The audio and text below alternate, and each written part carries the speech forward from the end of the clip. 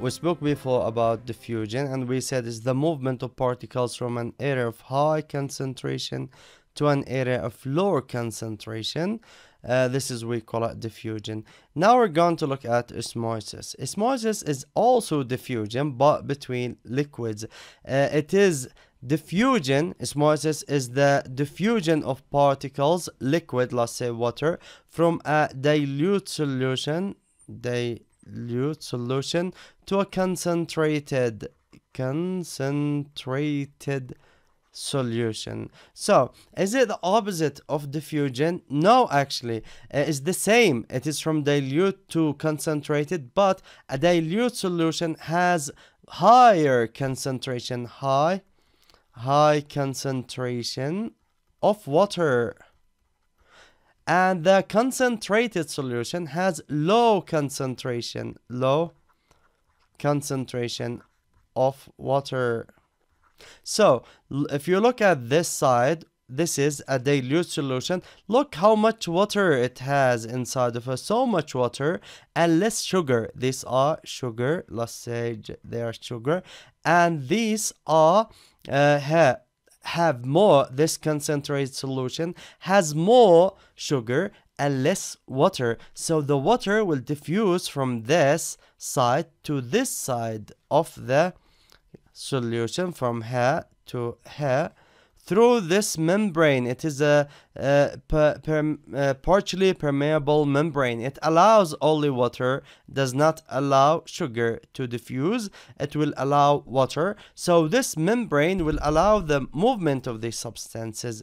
Here we're going to have a better diagram just to say how that happens. How we have dilute solution, dilute, and this is the concentrated solution. Now this is the membrane. Look, the particles of water will move from this solution to this. Now the level of this solution will increase. The water in this solution will increase. So how did particles diffuse? By this membrane. It allows water, does not allow sugar or other solute dissolved substances, and this is diffusion. We call it osmosis. Now the effect of osmosis on plant cell. If you have high concentration of water outside of the cell, high concentration of water. Now what happens? This water will diffuse into the cell. They will just pass into the cell. And now what happens to the cell when this water molecules pass? They will diffuse inside of the cell, and the cell will swell up. Look, it will be bigger because the water enter to inside of it. Now we'll look at another scenario here. You have high concentration of water inside of the cell and low concentration of water outside of the cell. Maybe you have outside of the cell a concentrated solution. You have a concentrated solution which does not have much water. So there is water inside of the cell more than outside of the cell. What happens to the water from inside of the cell? They will diffuse out. They will go to out of the cell. Look, they will just, then the cell will shrink. The cell will be so small because it lost too much water. This water all diffused to outside of the cell, and the cell became smaller. This is how it's going to be. Look, this cell, let's say red blood cell, if it loses too much water, it's going to shrink like this. If it gets taken much water, is going to swell up, and then it is going to burst and the cell will die. Sure. So we saw how dangerous it is to have much water inside of the cell, or to lose too much water inside of the cell. So how cells manage to have the same concentration so they do not lose too much water, not to take in much water. How can they manage to do that? They are surrounded by tissue fluid. This tissue fluid is like solution here.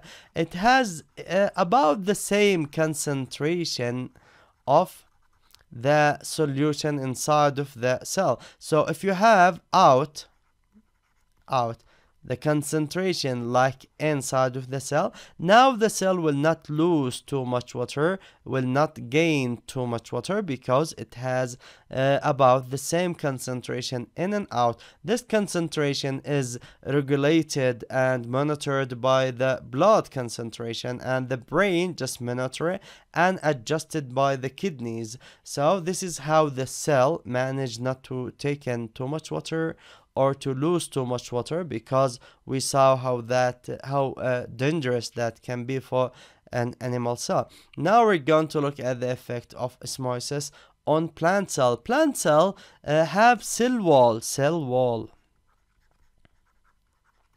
So they can is not elastic, it cannot be stretched like plant cell. It cannot burst or do some damage the cell, just explode like that. So this cell wall is like a little bit firm. It will not burst. So what happens if the cell is surrounded? It has high concentration of water outside of the cell, high concentration out of water. This water will just pass by osmosis inside of the cell, and the vacuole.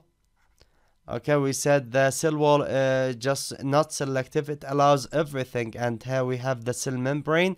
It is selective, but it will allow water molecules to pass in.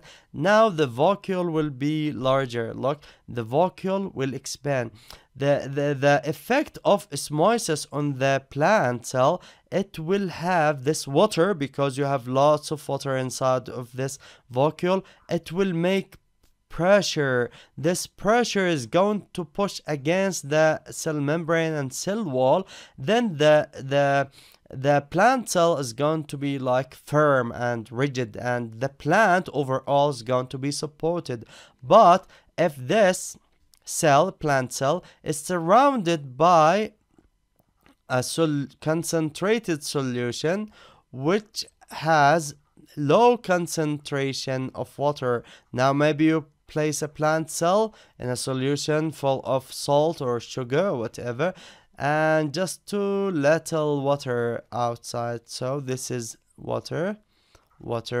Okay, now this is a concentrated solution. Here it is dilute solution, has high concentration of water, and this has low concentration of water.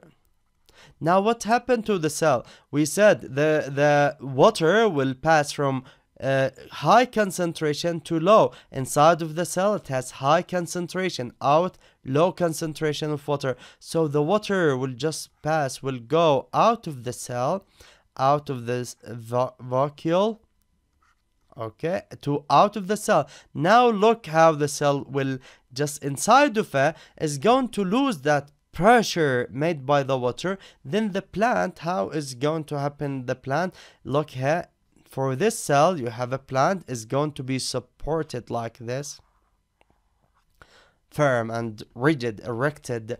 But this one is going to be limbed.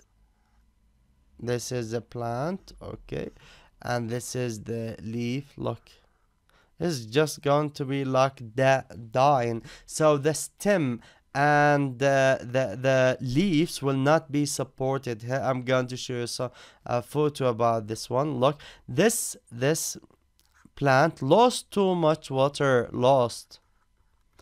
now it wilt and it limbed. It is just about to die. But this plant taken much water, so it is erected and it is supported. The stem and the leaves are supported because there is much pressure built by the water inside of the cell. Here, look, the water pushes the inside of the cell, so it gives this pressure which supports the plant and the leaves, and this one lost the water, so the cell doesn't have that much pressure, so these will just wilt and maybe eventually will die. And that is it about osmosis and the effect of osmosis on plants and animal cell.